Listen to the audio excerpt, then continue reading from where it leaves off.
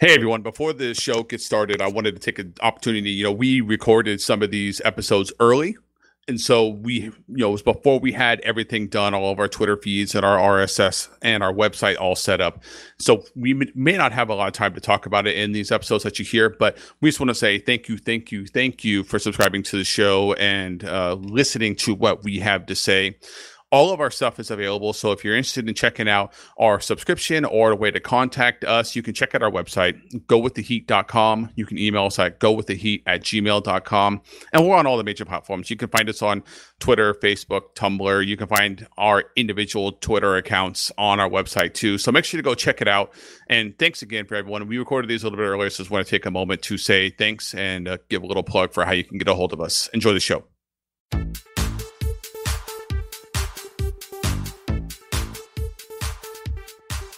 Hello and welcome to Go With The Heat, an enthusiast guide to the 1980s cultural phenomena that was Miami Vice. I'm Dominic, and joined with me is my brother John and my sister Jenna. And today we're going to be discussing episode 4 of season 1, Cool Runnin'. Before we jump into things, like to see what's going on with each other. John, how's things going up in the greater Seattle area? It is going great, and I am enjoying it. Is full-on NBA and hockey playoffs. Unfortunately, both my teams are out at this point. Oh, sports ball. Oh, sorry. But yes, that is. I am getting all sports nerded out for playoff time. Yeah, didn't the NFL draft just happen too? I heard something about that, like some blip on Twitter or something. It did, and there's a little controversy with Chief fans. We made a questionable pick about a guy with a questionable past, and Chief fans don't seem to be too happy about it. So, but that's another story for another blog. All right, and let's check in with Jenna. How are things going in the nerd capital of the world in San Francisco Bay Area? Things are good. I am just trying to get myself settled from traveling for a few weeks and trying to get myself back in the frame of mind to start work again, go back into the city, surround myself by all of those nerds.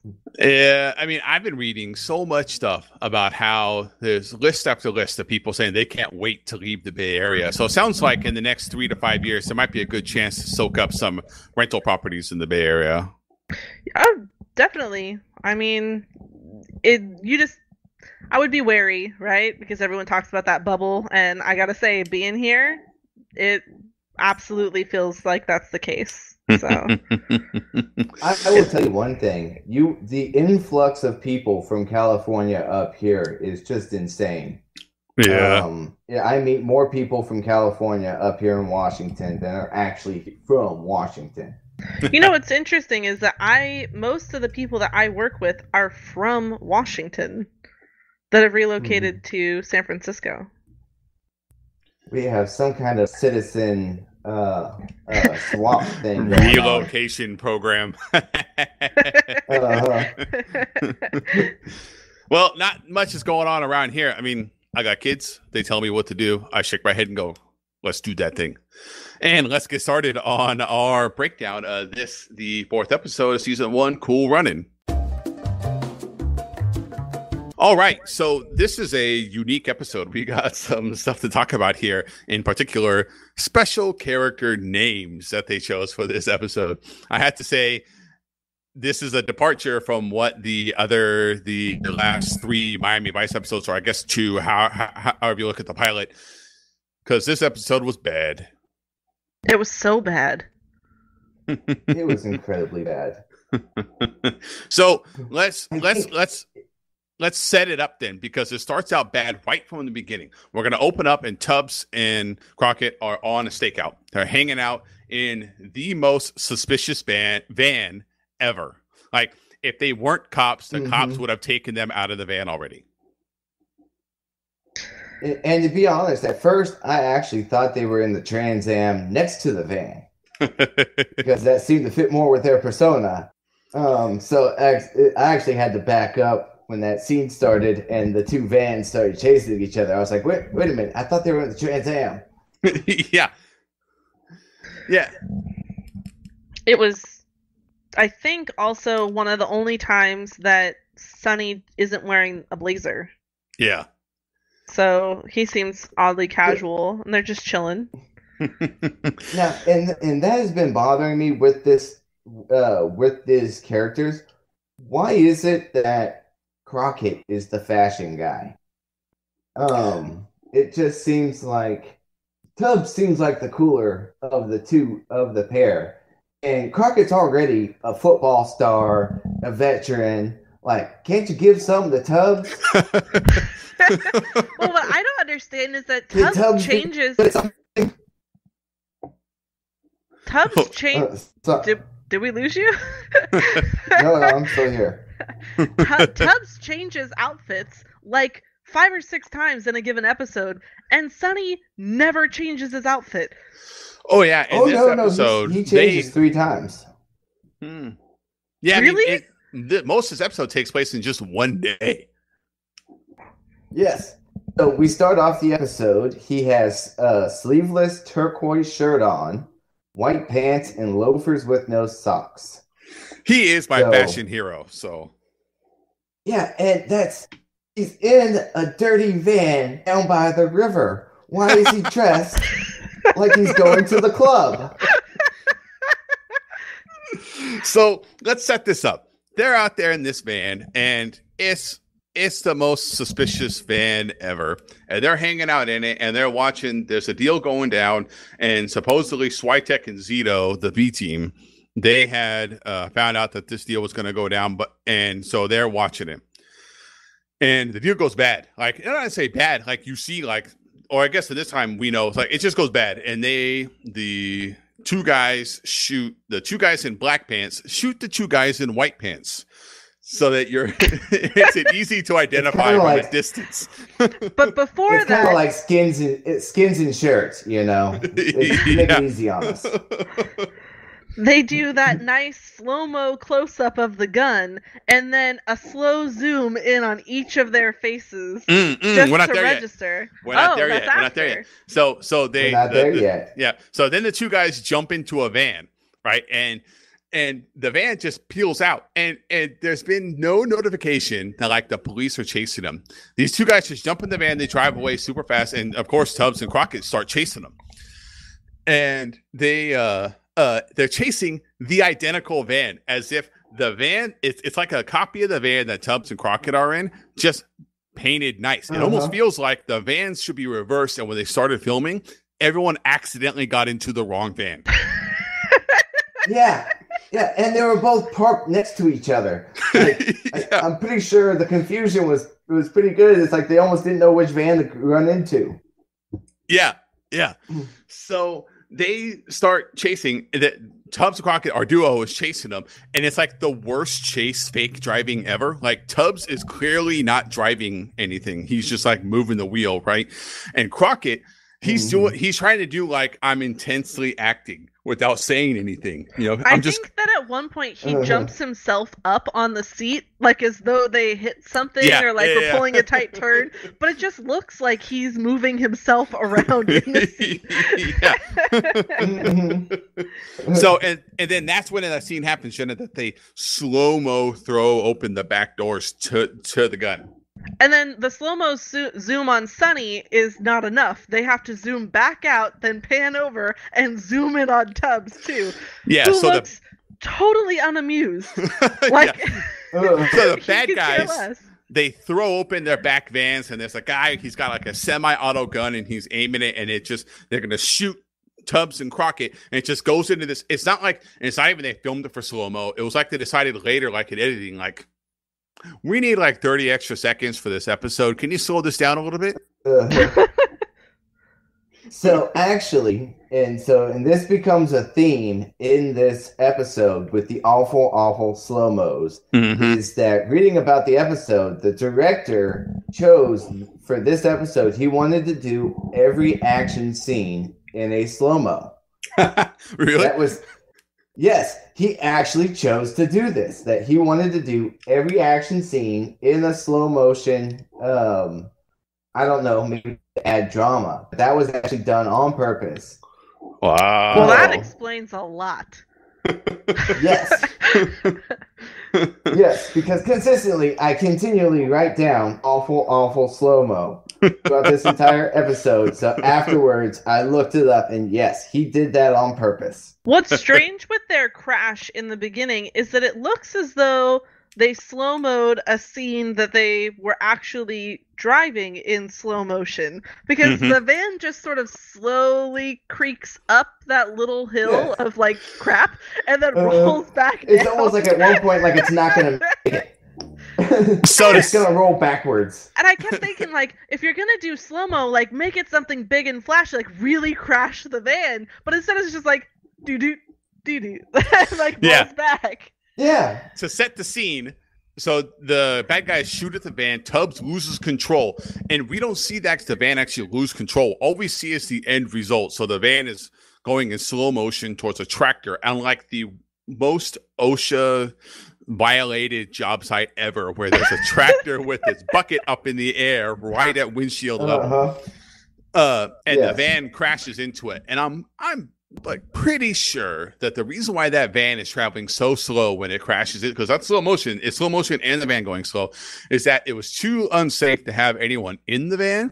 So they just let the van roll with no one in it. Yeah, they just got out and pulled the parking brake.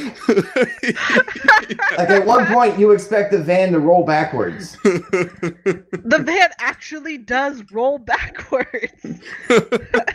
So to close out that scene, in the morning after all the investigation done, we find out that Switek and Zito, the B team, they were doing a wiretap on the guys who got killed, and there was like some third party that called in and said that they wanted to make the deal sooner, and that's kind of how we got here. They don't know who that third party is, and we make it through the opening credits. The reason I want to move on, because we're probably going to take a little bit of time talking about this scene too. We jump to a party on Crockett's boat, and it's a police party. Yes. Oh, so yeah. It's a cop party, which is the most $29.95 lobsters. Yeah. So what's interesting about this party scene to me is that, like, aren't they all supposed to be undercover cops? And they're partying on an open air boat on the boat that they use for their stings. Okay, but what's it matter? Because at this point, like, by the time you reach the party, they've already been sitting on the scene of the crash from the opener, and there's a photographer on site taking pictures of them and recording live video for the news or whatever. So obviously undercover, and that's a theme throughout this whole episode. There are multiple times where they're just walking around with the cops where someone's videotaping them. So apparently not an issue. Yeah, apparently not. Yeah. Criminals don't watch the news. Yeah, apparently not. Yeah, I put it on here. Vice cops throw very fancy parties. Yeah. Like, here they are, all these vice cops partying on a yacht, having lobster and drinking expensive champagne. Like, wow, it must be nice to be a vice cop. Oh, yeah, dude, they're partying. They're having a great time. They're all there, and including two new guys who are Bobby and Jake. They're two new guys who we have never met before, and in this, they make a bet, like, who's going to bring down the most perps, right? Is it the most, or is it a certain one? I think it's just bringing down the most, right? It was bringing down the most, yeah. I thought it was bring down the most weight, as in most drug weight. Yeah, yeah. So these two strangers come out of nowhere. We've never seen them before. And you make a bet. And as soon as the bet was over, like, oh, these guys are dead. Right. Yes, exactly. Don't worry. You don't have to remember their names. They're not going to be around long. Yeah. These are the red shirts of this episode. Yes. So this becomes a theme. They still suck at their job. Apparently, backup is still optional. Because we once again have two undercover cops who are killed, and there's not another cop within 20 miles of them during this when this happens. Yeah. So at this party, but before we get there, at this party, Tubbs he's supposed to be drunk, right? That's what he's going for, and he's got the really expensive lobster. I guess they're all just going to eat the one lobster, right? That he's like scaring all the people on the boat with.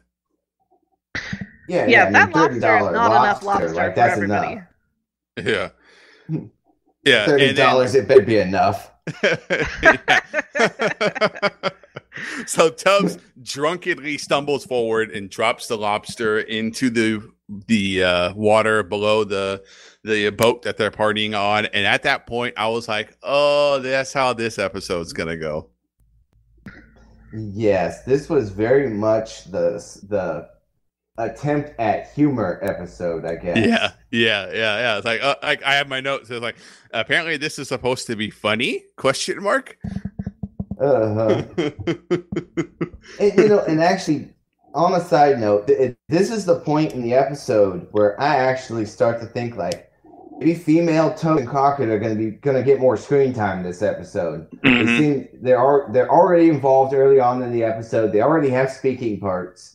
Mm-hmm. Maybe this is the episode they finally join the team. Yeah. Yeah. Okay, so we jump from there and we go to it's like the next morning and they're at their Sting warehouse, like where they're buying and selling stolen goods, right? And they're there with Switek and Zito, and they're asking Switek and Zito how they got this information on the deal that had happened the day before, or the 2 nights ago, I guess, when those guys got killed. And they're saying that there was some third party called and that wanted to buy. And then they hear a sound and they're like, okay, back to it. Act like we're criminals. And the door opens and in walks Noogie. The hair guy.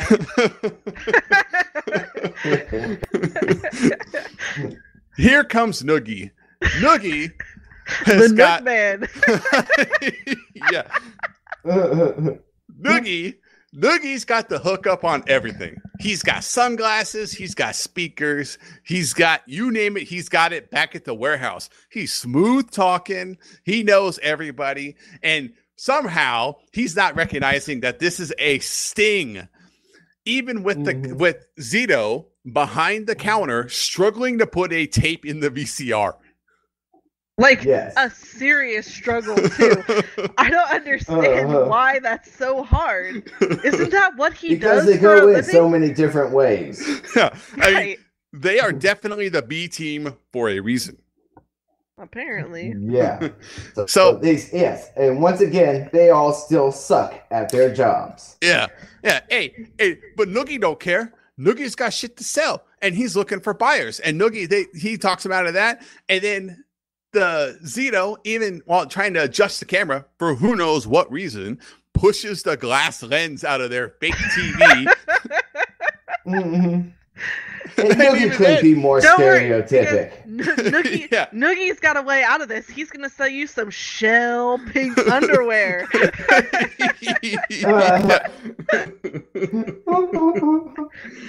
Noogie is like probably one of the few redeeming qualities of this episode. Oh, the only redeeming quality of this episode. Yeah. So Noogie gets caught. They arrest him, and we jump back to the precinct. And in comes Tubbs and Crockett with Noogie in handcuffs and a paper bag over his head. Yeah, the paper bag. That is just awesome. Which must be like transparent and we just don't realize it because he's looking around and making comments of things that are well above where the bottom of that bag is. Yeah. And I understand what they're trying to do. Like, it's supposed to be a secret. Like, their super crime fighting headquarters is supposed to be a secret. And they can't see who else is in the office, right? Like, they're not allowed to see that. But even though everyone in there is using their regular names. Right. He's like yelling across, like, "Hey, Gina, what's going on, Tubbs?" Like, just yeah. What's up, girl? And then everybody leaves to go listen to the recording, and the lady's just like filing shit in the corner, doesn't care, like he's not tied down to anything or being monitored at all. Yeah, he's not handcuffed. So in comes someone's like, "Hey, we have the recording to listen to." Which did we jump? No, we they're gonna listen to a recording of the phone call, right? Right. Yeah, so everyone just gets up and leaves. They go into the office to go listen to the recording, and they leave. Noogie's left out there with the secretary. He's under arrest for selling stolen goods, right? He's got a paper bag on his head and no handcuffs. Yeah. Mm-hmm. So they all go in there to listen to the mean, phone call, and of course, Noogie gets his hands on the police report that's still sitting on the typewriter. Right. So, and then in that same scene, we see Crockett and Gina, and they're like, "Oh no, I love you more." And Gina's like, "No, I love you more." Gina and Sunny action. All right. And at this point, I still think that they're going to be involved in the episode moving further. Yeah. No, I had because let go. Trudy's I had let go of any notion that Trudy and Gina were going to be involved in this episode. So, and at that time, like, for some reason, he's like, Crockett's making googly eyes at Gina, and then he decides to open his mail. Oh, that's right. Trudy gives it to him, right? Trudy gives him a piece of mail, and inside of there is the official court proceedings for his divorce from Caroline. So this episode really bothered me. I mean, not only was it just terrible, just like a terrible episode, but the whole time, even when the writing or something may have gotten bad in one of the other episodes, Sunny's been wonderful for me. Like, I love Sunny, and now he's very want my cake and eat it too, where he gets all butthurt about the divorce. Meanwhile, he's like all over his coworker in the hallway. So what's the problem? Yeah, he's totally trying to pretend like it's not bothering him, but you can see like, oh, this hurts. It really pisses me off that he wants to be able to like throw his cool parties and make out with Gina and still not have his marriage be dissolved. I have a different but similar issue with the divorce he's going through. So when he sits down with the lawyer and his future ex-wife Caroline. Okay, so we're jumping to let's just jump. No. We got a lot of stuff in between that. So go ahead. Okay, well, let me just say with the divorce that the main issue they point out is who gets custody of the kid, and I guess who gets custody of Elvis. Might as well throw him in there.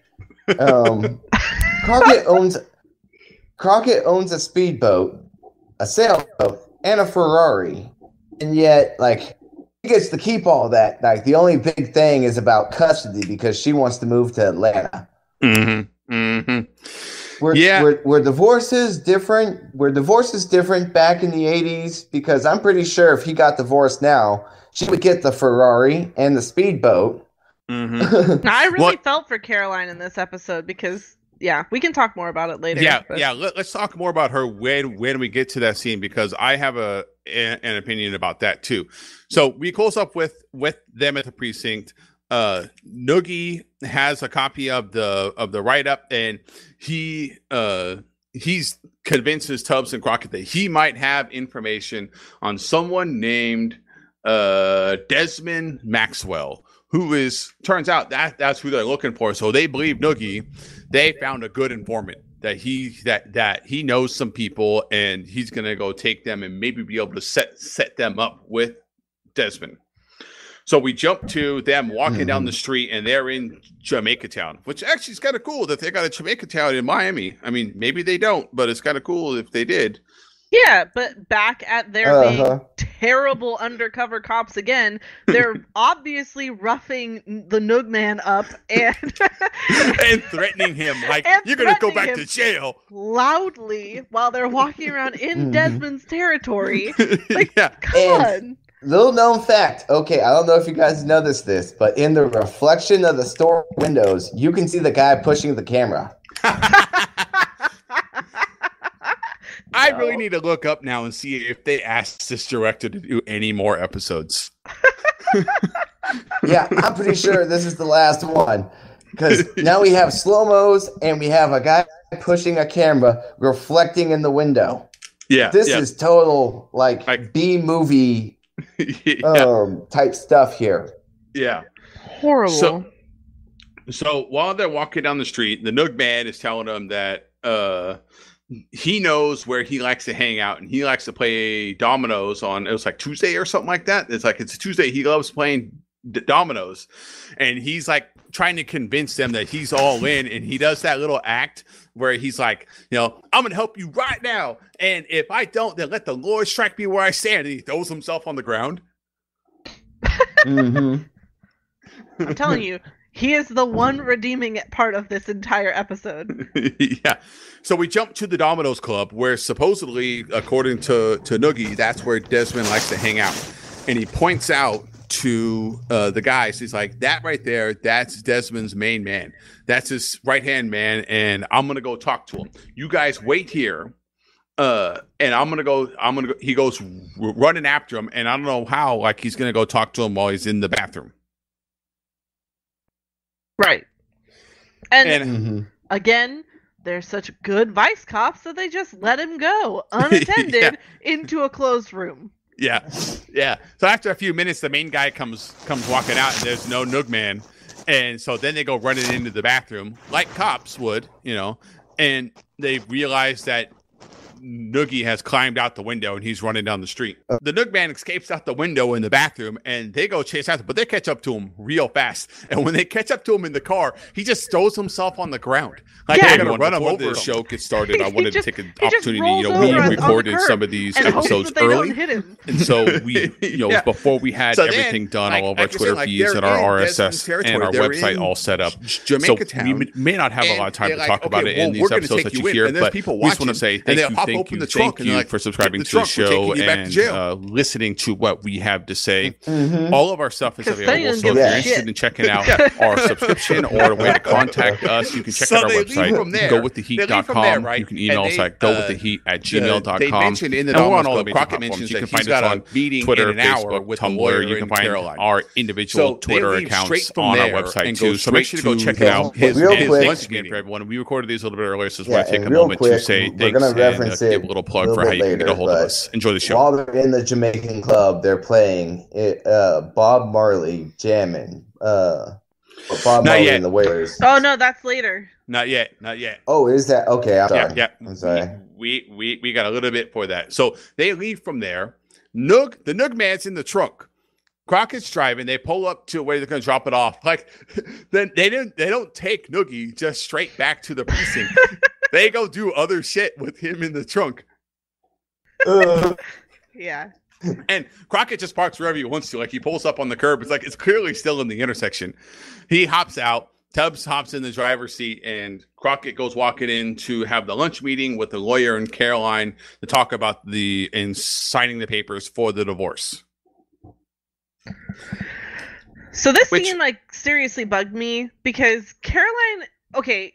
I don't understand where Sonny gets off thinking that Caroline should just stick around. She explains that she gets a good job offer. It puts both her and his son around family and all these other things. Sonny does not have a lifestyle that he can have the kids staying with him while he lives on his houseboat with an alligator. Okay. And he's out every night, at all of these kingpins places, drinking and partying and doing whatever.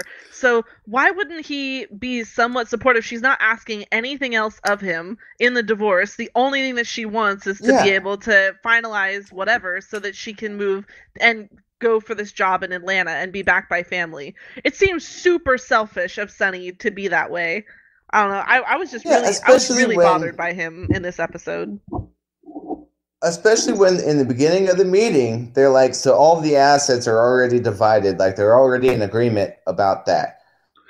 And I think that's what it's supposed to be is that Crockett didn't want to get his own lawyer. It sounded like they had, in his mind, they already had everything worked out. Right. Yeah. So apparently his wife was going to get the house and Crockett gets to keep the speedboat, the sailboat, and the Ferrari. And suddenly, now that she wants custody of the kid, that's too much. Yeah, so I only get to keep the speedboat, the sailboat, and the Ferrari. Yeah, they definitely have split custody, right? It's just that she's got primary custody, and so their son lives with her, and she's going to move to Atlanta. So that means his son is moving to Atlanta, and Crockett is not about that. And he says, he's making a veiled threat, I'm going to lawyer up too. He feels like it's totally out of the blue. Mm-hmm. My other observation from that scene, I got two other observations on that scene. One, Crockett does a lot of day drinking and driving. Especially with people in the trunk, he's doing a lot of day drinking and driving. Like he's got to be running on a cool buzz all the time. Yeah. Also, they didn't when Rodriguez. And by the way, when Rodriguez tried to send them home at the beginning of the episode, they didn't. So if this is all still within the same day, he hasn't slept in like more than 24 hours, and he's been drinking throughout the day. So he is safely navigating. By the way, just an outfit update. He's actually changed at some point because this is when he is in a sleeveless peach shirt now, not turquoise, but a peach shirt. With a different pair of white pants and a different pair of loafers without socks. So this is outfit number 2. My other observation from this scene is this is a setup. So they've already written out what's going to happen with this divorce stuff, and it got kind of sandwiched into this episode. Like it doesn't really fit for what's going on. But it was important because I have a feeling that this is going to set up, and I've sneaked a little bit because I wanted to make sure that our episode orders were in right, and I can see that the next episode, this divorce, takes center stage on that. So this was a setup scene for the next 2 episodes. Mm-hmm. Yeah, and I think this is something that because Sonny has a kid, and you see it a lot in television shows over time, they always do the same thing. Because it's a more serious drama, the kid's going to get in the way with the show if he's in town. Ultimately, I think this is going to be 3 episodes to explain why the kid is in Atlanta.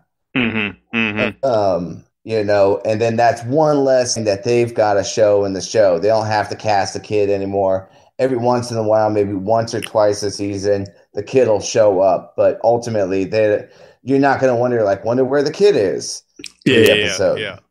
Yeah. And I forgot to mention in the previous scene when the Noogman runs away, that's when they catch on him that he's got the police report for who they're looking for. That's how he had all that information. And the Noogman confesses like he doesn't know who Desmond Maxwell is. He didn't know what was going on. He just didn't want to be there anymore. So the reason why they put him in the trunk is because they were going to take him back to jail. Then Crockett goes to his lawyer meeting, and right before he leaves, he gets a phone call. Tubbs catches him at the restaurant. He gets the phone, and he learns that our boys, our red shirts of the episode, Jake and Bobby, have been shot, and I believe it's Jake is the one, or it's Bobby. One of them has been killed. One's killed, and one's like in a coma or something. Yeah, so we jump straight to the crime scene. Tubbs is already there. There's like stuff all over the ground. There's a crowd formed around. And now it's personal. Yeah. Oh, that's so funny. This whole time I had for whatever reason, I just assumed that they had already dropped the Noogman off. So he's just chilled in the trunk through all of this. They might have let him out because they're going to go talk to him in jail. So he's already in jail. So Tubbs might have let him out at that point. Gotcha. But they go there. There's camera crews and TV reporters everywhere, and there's undercover cops walking around with their badges out. Right. Mm-hmm. Again, the people are walking around with all of their video cameras and everything, and they're just walking right through the shot. Doesn't matter. And what I was going to bring up too is why is it always necessary for them to go up, uncover the body, and do the whole Neo look up, like why? Thing like all of a sudden now it's personal, yeah So we learned that it's only supposed to be a preliminary meetup, but things got out of control real fast. So Jake's been killed, Bobby's in the ICU. It was only supposed to be a preliminary meetup, and there is a wire recording. One of them was wearing a wire, so there's a recording. So we're going to jump straight to the precinct where they're going to listen to the recording. And the tape shows that have we stopped at the prison yet? That's next. Didn't they go see? Okay. Yeah, they haven't seen Noogie yet. They're going to go see him after going and listening to the recording. So they listen to the recording. They see that Jake and Bobby were being way too aggressive. I've got things a little out of order. No, you're good. You're good. So they see that Jake and Bobby are they're taking it way too serious. And like you were mentioning earlier, John, there's zero backup within like 1,000 miles of wherever this happens to be. Like they hit the time of day where all the police officers were drinking in the basement or something. So they, I just don't get it. I mean, I watch cops. They always have a car down the street. Yeah. And so in the recording, it's like really broken up, but you can like he's saying something like red car, cans, like all these really weird words that they can't. And Croc's like he's trying to tell us who they are. And so it felt very Lassie-esque. Where's Timmy? Is Timmy in the well? So they send the tape away to have it examined and cleaned up. That way they can hear what one of the cops was trying to say and trying to identify who the shooters were, which will be important later because they end up getting more information out of that tape. And before they leave, someone comes up to Crockett and gives him information. We find out that Noogie had done time with Desmond, so he knows who Desmond is. And now is when we jump to jail, and they're going to go talk to Noogie again. And apparently, Noogie is in jail, still wearing his sunglasses. And so we jump right to they're in the Crockett and Tubbs are talking to him, and they're threatening him. We're gonna put you in a cell with Boogaloo Jones in cell block C. Yeah, which at this point, I'm like, why all these guys got such great nicknames? I know. How do I get a nickname like these are just Jones? The goofiest nicknames. Boogaloo Jones. Yes, I Dominic, know. you look like you could be a Boogaloo Jones. Yeah, I mean, he comes out and Noogie's got a style, right? Like he don't care. He's gonna talk. He's gonna do whatever he wants. No one tells the Noogman what to do. And as soon as they say that they know that he's connected to Desmond Maxwell, his tone changes real fast. Like that guy's a stone cold killer, not gonna mess with him. That's when they threaten, like, hey, we heard that you know who Boogaloo Jones is? We're gonna go lock you up with him in cell block C. And that scares Noogie enough to cooperate with the veiled threats from our duo of like Boogaloo likes quote unquote men like you. I don't know about you, but I think they're trying to hint that things aren't safe for Noogie's butthole if he goes to stay with Boogaloo Jones. How could you possibly get that? It was so veiled. I think you are correct. And now it makes me question the definition of Boogaloo. That was only for the scholars, Dominic. All right, for the historians. Yeah, is Boogaloo not a good thing? Is that a common nickname in that community? All right, so we leave from Noogie's scene where he's going to cooperate, right? And they jump to a Jamaican town club. And that's where the Bob Marley cover of Jammin' is playing in the background. There's a live band performing it, which, John, it sounds like that may be an actual live band performing that on set. Yes. So it kind of jumps around. I tried to look it up, and I saw at least two places where they claimed the song was being played live, and then I saw another place that said that the band was lip syncing to it. So I'm not sure exactly which one, but yeah, the song choice. I think it's kind of obvious. I mean, with everything we talk about how they supposedly make these really great song choices, and I love Bob Marley. But I mean, Bob Marley Jammin' is the quintessential generic reggae song. Like that's, you ask anyone that knows nothing about reggae to name a reggae song, they're gonna say Jammin'. Yeah, well, because if they're gonna start knocking stereotypes, they're gonna go full bore in this episode. All right, no punches withheld. Exactly. Yeah. Yeah, and that was kind of my feeling with it, was like, we're just gonna go straight stereotypes, with the awful Jamaican accents. Yeah, yeah. I was surprised. Which were there no Jamaican break out his Jamaican accent? Oh yeah. Yeah, me too.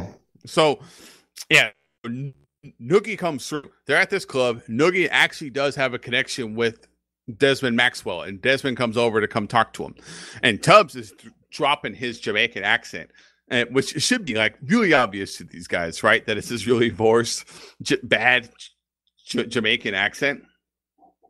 Mm-hmm. So they're able to get Desmond to take their phone number, which turns out to be Noogie's phone number that Crockett gave him, and Tubbs doesn't like that.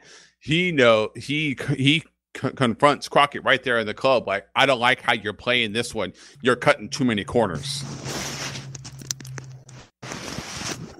So they kind of have a little argument there, right there in the club, and Crockett's saying, like, no, these guys are cop killers. I'm getting them however I have to. I'll feel bad if something happens to Noogie, but whatever it is, it is. Yeah, right. Basically, he's willing to hang Noogie out to dry on this. Mm-hmm. Mm-hmm. So they leave from there and they go back to the precinct.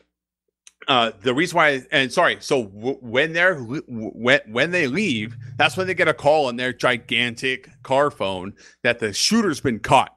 And so Crockett pulls over. Tubbs tells Noogie that he can leave, and he tells Crockett that they've got the shooter. And Crockett's like, hey, you be safe out there, because now he realizes, like, he's putting Noogie in a really bad spot because he hooked him up with Desmond. Desmond's got his phone number for setting up a $300,000 deal, and now they're just gonna abandon his ass. Yeah, pretty much. Good luck, Noogie. Yeah. Not Nugs. So we jump back to the precinct where the cops have who they think is the shooter, which is pretty much like, we found a Jamaican guy or someone who looks like he's Jamaican driving the van that was from the shooting at the beginning of the episode. Which turns out he's not even Jamaican, he's Haitian. He says it's not him. Hey, man, he's got dreadlocks, that's all that matters.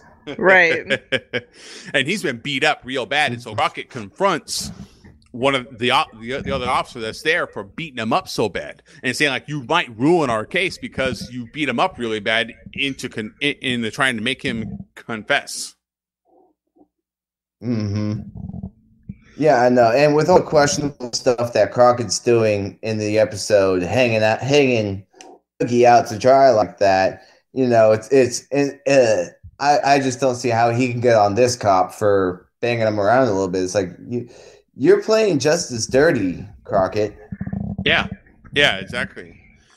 So after Crockett gets a little upset at that officer, they come walking out, and they find out that there's no status change with Bobby. He's still basically dying, just hanging on for dear life. And then the AV guy, the guy who cleaned up that audio tape, he goes to hand it to him. They're like, no, it's all right. We got the shooter. And that AV guy is not about that. He wants you to listen to that tape. He gets so pissed. I spent 3 hours on this. Yeah. Like AV guy quickly became my number 2 favorite of this episode. Yeah. He is super intense. He's pissed. He's like, what are you talking about? I spent 3.5 hours on this tape. Like, I don't give a shit what's on this tape. You better fucking listen to it.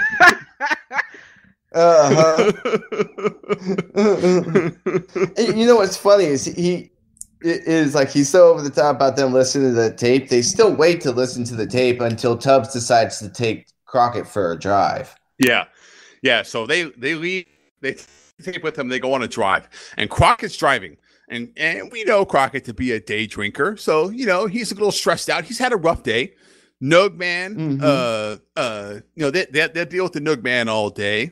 A couple cops, one cop killed, one cop is barely hanging on for dear life. He had a fight with his ex-wife over custody, and his son might be moving to Atlanta, so who knows how often he'll be able to see him. So Crockett's not exactly in that good a mood. And he's just like, he's flying down this road, just blowing through red lights, and Tubbs is sitting in the passenger seat, and he ain't saying shit. This white boy's gonna kill me. I'm starting to think that Tubbs has got Stockholm syndrome. So he's flying on the road. He decides, day drinking, driving 100 miles an hour down this road, blowing through red lights. Like, I'm gonna pop in this tape too. And so they start listening to the tape, and they're able to put together that the guys who shot and killed the police officers, so who they think were the same people in the van in the very beginning, who then shot and killed Bobby and Jake, or attempted to, that they changed cars. They were in a red Eldorado. They were able to make that out in the tape now. Which, just as a side note, I don't think did they make Eldorados in red? I don't think I've ever seen a Eldorado in red. Yeah, I mean, I guess it's aftermarket. You can get it painted any color you want to.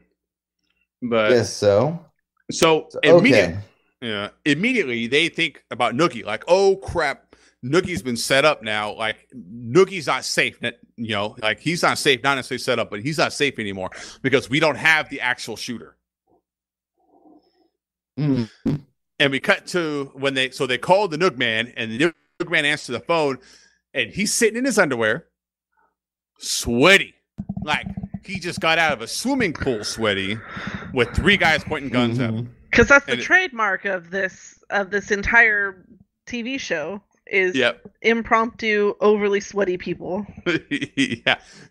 So Noogie says, like, hey, these guys are here. They're ready to make the deal. Like, this is going to go down now. But it's a setup for Desmond, who's there. Desmond's there with 2 bodyguards, which I'm starting to think Desmond and 2 bodyguards is the entire gang. There's no one else actually in this gang. And so I think you're at this point. Yeah. So they go back. We jump back to the precinct. They're going through all the planning, and so the lieutenant's going through what people are going to be doing. And Crockett lashes out, and he's like, he's all of a sudden he really cares about Noogie, and he is adamant he doesn't want anything to happen to the Noogman. Thank God. Mm-hmm. And so he says, it basically comes down to, like, Crockett's got a different plan, and they're going to use Crockett's plan. And it's the shittiest plan ever. And we're going to get to it in this final scene when we make it back to Noogie's place.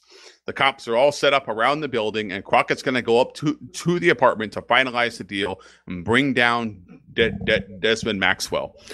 I don't know why. I guess. Sorry. So they need to wait. When he comes up, when Crockett comes in, he's playing it cool. He's going to make the deal. He doesn't have the cash on him yet. So I guess they can't shoot him yet. But that's definitely why they're there, right? They're going to kill Crockett. Right. Uh-huh. Yeah. Desmond's there. He's got his bodyguards. And Crockett. Well, and at this point, too, once again, we have Crockett going in undercover, and basically we don't have backup for anybody here. Like, the guys are all way outside the building. Yep. Right, like they could have just shot Crockett in the face as soon as he walked in the door. Oh yeah. He has nobody backing him up. Yeah. So he walks in. He says he's got the money. He's got all the money with him. It's down in the trunk of his car. Desmond sends one of his bodyguards with Crockett to go get the money. They go walking down. They're taking their time. Bodyguard's got like an M16 kind of rifle with them. Crockett opens up the trunk to his car, and there's our boy Tubbs waiting with. Is it a flashlight? Does he shoot him with a flashlight? It's a 1980s taser. But here's what I want to know. Apparently, the Jamaican number 2 has a heart condition because he's just like, Tubbs goes down. I mean, Crockett goes down and is like feeling his pulse and knocks the gun away, and then he makes that like cut across his throat as though he's like, well, he's done. But yeah. That's not how a taser works. Like, a taser doesn't do that. Like, it'll immobilize someone. Also, they're taking a pretty big risk that guy didn't have his finger on the trigger, and all of a sudden the shock forces his muscles to contract, and he just unloads. Yeah. And can I point out that if this Jamaican dude did die, then have they actually arrested anybody since the show started? Or is everybody they were after dead? Yeah. So I mean, I'm pretty sure they've killed everybody. Yeah, so we're in this plot. This is Crockett's idea on how they're going to do this, right? They're going to hide Tubbs in the trunk of the car. They're going to get one of the guards to come down. They're going to taser him. But according to their mannerisms, it looks like he's dead. So they didn't. He's dead, Jim. And now, because they knew they were Jamaicans, they could use Tubbs, who's like the only black guy on the force so far, to put him in his bodyguard's clothing. That way, when they look out the window, it won't look like anything's amiss. I don't know about you, but I spend a lot of time around another person. I will recognize someone who is similar to someone I know, but is not them, even in the dark from a distance. Well, all black guys look the same to Jamaicans. Yeah, apparently to the writers and directors of this, it's like that's just how they were going to go. And this is Crockett's brilliant plan, right? Now Tubbs and Crockett are going to go upstairs. One of them's disguised. He's got the briefcase. It's supposed to be full of money. And Desmond's all happy to have a brief scene of him saying like that's a real big suitcase. And so now the last part of Crockett's plan is in full swing. They knock on the door. And when they unlock the door, Crockett's brilliant plan is to just open fire into the apartment. Yes. Once the door opens. So pretty much every episode so far, whoever they were after either escaped on a plane or they just shot down in cold blood. Yeah, and we don't see any real evidence against these guys so far. At this point, the cops are, it's almost like the police are supposed to know the same thing that we do, but they don't. And throughout the whole episode, we've never actually seen any evidence that Desmond Maxwell or these guys are going to do what happens at the end of this episode. Yeah, and at the beginning, which is the only time we actually saw them shoot with their automatics, we can't tell if they are actually Desmond and this other guy. Yeah, and these bodyguards. Exactly. So we might have killed the wrong drug dealer here. Yeah. So his plan is they kick open the door and they just open fire. Somehow, the Noogman, who's in the middle of the room, doesn't get hit. They just unload into there, and then because it's in slow motion, so the Noogman moving at a normal speed could actually walk through the bullets like Matrix style. Yeah. So it's a slow motion door swings open, and it's like them unloading, and they hit the one bodyguard who goes down, and you don't see any bullet holes in him. He's just going down.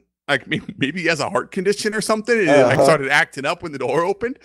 And he's just finger on the trigger, and he's shooting his gun through the room as he goes down, and no one else gets hit. These Jamaicans need to watch their cholesterol because they're just dropping like flies. Right. Yeah. So they kill that bodyguard now, and then they've retreated back, and the doors. Desmond closes the door, and then you hear the gunshot. They open up the door, and Desmond has been shot and killed by one of the police snipers on the building across the street. Right, which good luck, because for all of Crockett caring about how Noogs was going to get out of there alive, he just starts shooting, has everyone firing, and then retreats and leaves Noogs in there with Desmond holding a gun to him. Yeah, exactly. Oh, darn. And in the process, the Noogman gets hit in the arm. He gets that, so he does get hit once in the process of 300 bullets being fired in this whole exchange. Right. Which I think that he did a great job, because he's yes. I'm dying. I want to live. I don't want to die. He's got like a graze on his arm. And that pretty much wraps up that scene. The episode wraps up with... Yep, we go to the hospital. The very end of the episode wraps up with... we go to the hospital. Noogs is leaving the hospital. He's going to hop in, and we kind of get that little exchange between Noogs and Crockett. This is going to be a regular thing. And Noogs finishes the episode by... singing Rapper's Delight as he drives off, or rapping Rapper's Delight as he hops in the convertible and drives off. What else would you expect from your number one informant? Yeah, that was really awkward how that ends. So like, I understand they're trying to set up. They know throughout the rest of the season, like the Noogman's going to come back. We need to make sure this is opened up so that we can use his character again.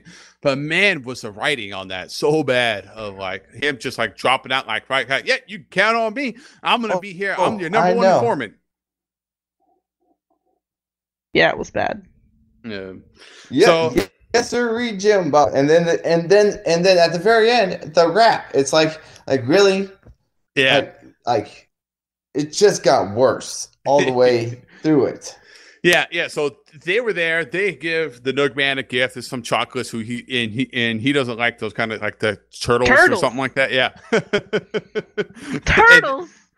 And then they're there to see Jake or Bobby, whichever one. He's not going to die. He's going to make it. Thumbs up. He's all right. He's going to live.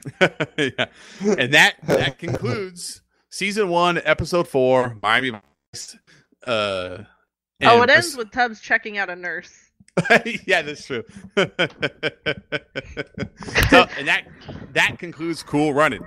Let's go on and talk about the little bit of music that was in this episode.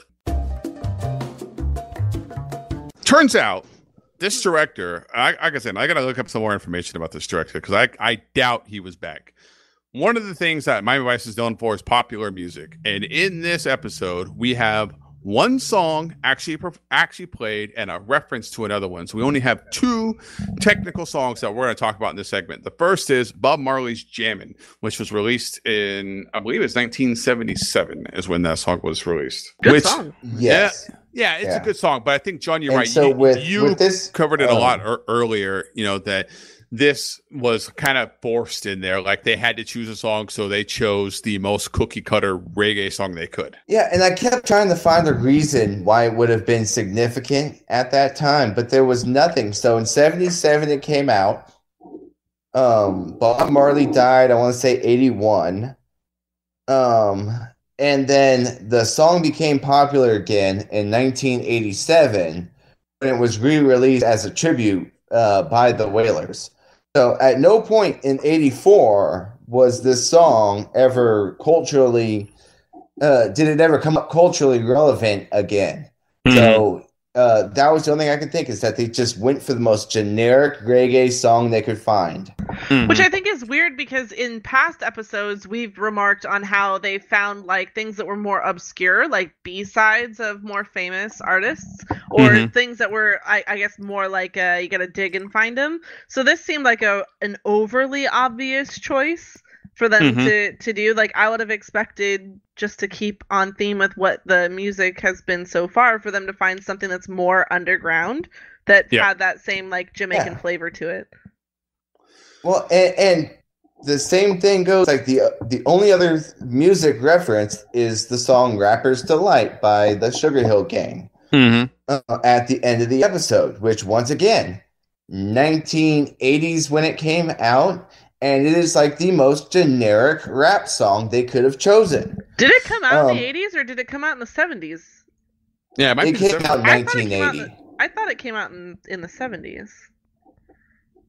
I can Google it again, but for Wikipedia was saying was 1980. Oh, gotcha. Okay. So yeah, so that's 4 years before this was filmed. So yeah, and it is neither of them are like charting. And it is the most generic rap song. Yep. So I mean that pretty much covers like all the music that was in this episode. It's kind of a letdown, especially compared to Heart of Darkness and the music that was in that one. So let's finish this up and let's move on to our final thoughts. Okay, so I don't know how much of our final thoughts we have here. Let's kind of go around and see, kind of close up. John, you got a little information about the Noogman. So yeah, I did want to bring it up. The Noogman, whose actual name is Charlie Barnett. Charlie Barnett was a comedian back in that time frame, and kind of his claim to fame was that he was almost famous. So he actually was auditioned by Saturday Night Live. And he almost got the part. He ended up skipping his final audition because from according to Wikipedia, he was self-conscious conscious over some stuff, and the part ended up going to Eddie Murphy. That's crazy. I mean, that's really crazy. So right there, he was one audition. That's just a crazy scenario. Yeah, exactly. That. He was one audition away from being Eddie Murphy or having that career path in front of him. Yeah. And so the other thing that caught my attention is that Dave Chappelle has publicly said that Charlie Barnett was an influence of his. Because Charlie Barnett did do a little bit of Def Jam circuit at the very beginning of Def Jam, Comedy Jam. Mm-hmm. And so Dave Chappelle said, and I think you can kind of see that when you look at the character of Noogie and you look at some of Dave Chappelle's characters in his skits. I think you can see where he kind of takes that influence. Yeah. But the thing is that Charlie Burnett actually died tragically. He contracted HIV through heroin use, and he actually passed away in 1996. And Dave Chappelle had talked about in interviews that he had explored at one point in time trying to do a biopic pic of Charlie Barnett. I mean, that's crazy. That's crazy about the Noogman and his background. John, what are your final thoughts on this episode? Well, I think this episode, with this episode that it was surprising to me how generic it was, and then the awful slow-mos and just the really bad attempts at comedy through it. I think this is kind of a freak and adoration of an episode. I don't expect us to go down this path too much more, but I do expect to see a lot of the Noogman. Yeah. And he was the only thing I like about this episode. So hopefully the future episodes with him aren't like this episode. Hopefully they're better. Yeah, I know. His character, I can see how in the future he's going to be a good relief at sometimes if they can use him right. He seems like the Huggy Bear character of this, referencing Starsky and Hutch with the Huggy Bear reoccurring character. That seems to be what Noogie's supposed to be. And so I'm interested to see if every episode is like this that he's in. Yep. So, Jenna, what are your closing thoughts here on the cool Runnin episode of Miami Vice? This episode, I'm glad that we're through it and we can move on. And I hope that we get back into, clearly the dramatic side of things is a better suit for this show. So I hope that either they stick closer to that than including more of that comedy that they've been, I guess, trying at, or that they get better at it. But overall, the episode was just super clunky for me, and I really didn't care for it. And I especially didn't care for the way that it was painting, like, Sonny. Like, he's been a conflicted character in the past, and I'm really interested in that arc of his as a character, but was just really not into. He seemed just super selfish and short-sighted in this episode, and it wasn't the same kind of being caught between two worlds, or like wanting to be a better father and a better cop, or anything like that. It was all just like, want your cake and eat it too, want to date Gina, want to still be married, want my kid and can't provide a safe environment for him, want to play it dangerously with people, but still be considered the best cop ever. And I don't know, it bugged me. So I hope that stops. Mm-hmm. My last thoughts. And once again, go ahead, John. And once again, female Tubbs and Crockett are not important to the show whatsoever. No. And my final thoughts on this episode are, I had a lot of good laughs on this episode, but none of them were intentional by the director or the writing staff. It was just having a good time. It's just how awkward and clunky, especially the Noogman, was in this episode. It was a lot of fun watching it, but it was for a lot of fun for all the wrong reasons.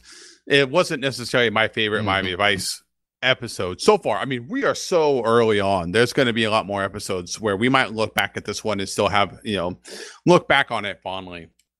I will say, true. In the last in the last week or two, and watching these episodes of Miami Vice, I have to say, like, I went into this not expecting to like Miami Vice, but to have the experience I had in this episode, which is laugh at how awkward things are and how weird the 80s were, and Don Johnson's hair, and have a good time with it. But I have to say, Miami Vice as a whole isn't necessarily that great of a show. But I love it. I love watching this show. It's one of my favorite things that I do throughout the week is watching this show. And it has something to do with Miami Vice and just how they do the stories. And yeah, it can be awkward and clunky and kind of weird at times, but I think I'm in love with Don Johnson. I'm right there with you. And I agree with you. I think coming into this, I thought that all of the episodes were going to be like this episode. And then with the first two episodes we went through, suddenly I was surprised by this episode. Like it almost seemed like I came into it with low expectations. I was impressed, and then now I'm back to kind of, this is kind of what I expected. So yeah. So I think that's going to do it for this week for Go With The Heat. And we hope you enjoy listening to us ramble on and get some dirty details about this, the 4th episode of season 1 of Miami Vice, titled Cool Running. Hope you hang out with us and come back next week and check out our next episode. I have no idea what to expect out of the next one now based on how this one was, but how the previous 2 were. So, I mean, who knows what's going to get thrown at us next week. I did cheat a little bit and see something, so I think we're in for a couple of great episodes in a row. So I'm pretty excited about just based on the title. So. Yeah. So I think that's going to do it for this week. Make sure to subscribe and keep checking in on our episode, and we'll see y'all next week. Bye, pals. Bob's.